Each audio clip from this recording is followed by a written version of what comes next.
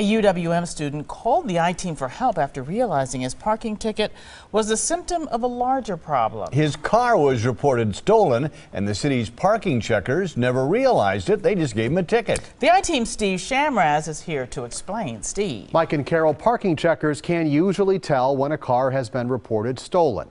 That's when they call in the police. But they also have a blind spot if that car was reported stolen anywhere but Milwaukee.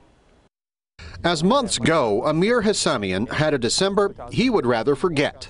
For 18 days without the car. First, he reported his blue Honda Accord stolen from in front of his Shorewood home.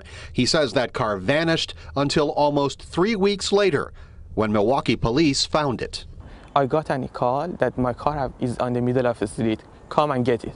Amir did get his car back in pieces, wrecked and abandoned at 24th and Hampton.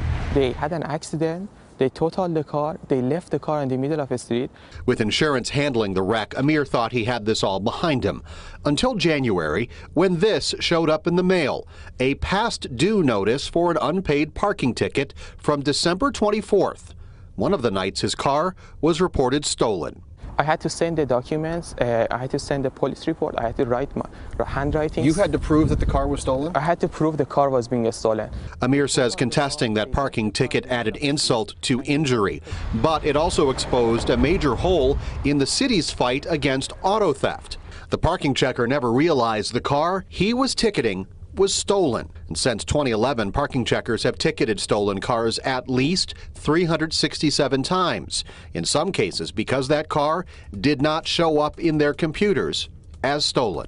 While parking checkers compare license plates to a list of stolen cars, they don't use the list. Milwaukee police searches a national database of stolen cars, but the parking checkers, they can't see past the city's borders.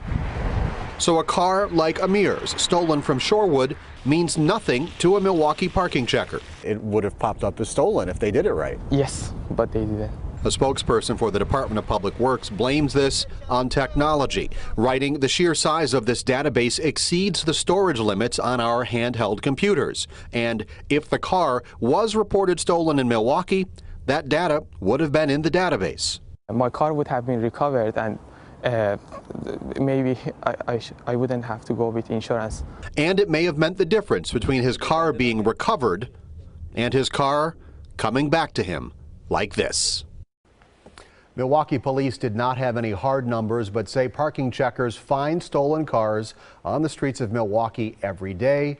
Mike and Carol, just not cars that were reported stolen from the suburbs. Wow, wrecked and ticketed. It's a bad month. Big headache. Yes, Thanks, right. Steve. Well,